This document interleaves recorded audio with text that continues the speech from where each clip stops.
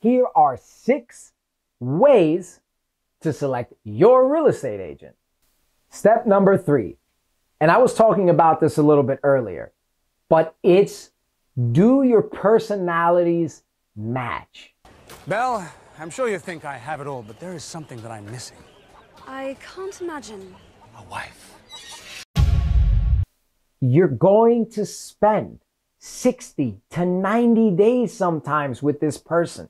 This agent is going to be involved with your lender. The agent is going to be involved with your attorneys. The agent is going to be involved with the inspection and the appraisal and every other part of their transaction.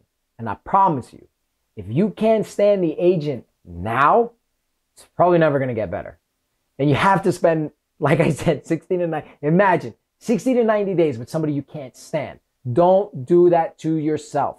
Take a look at the red flags from the beginning. If you really don't feel that vibe, just on to the next one. It's very simple. No hard feelings. I mean, I don't want to work with a client who I can't get along with because I have to spend 60 to 90 days with you.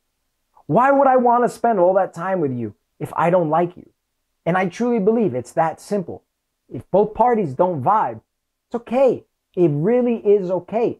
Remember, there's 100-something thousand of us. Pick another one. My worst clients are know-it-alls.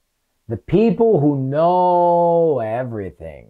They've bought and sold before. They've rented, they've managed, they've blah, blah, blah, blah, blah. I don't care. I don't care.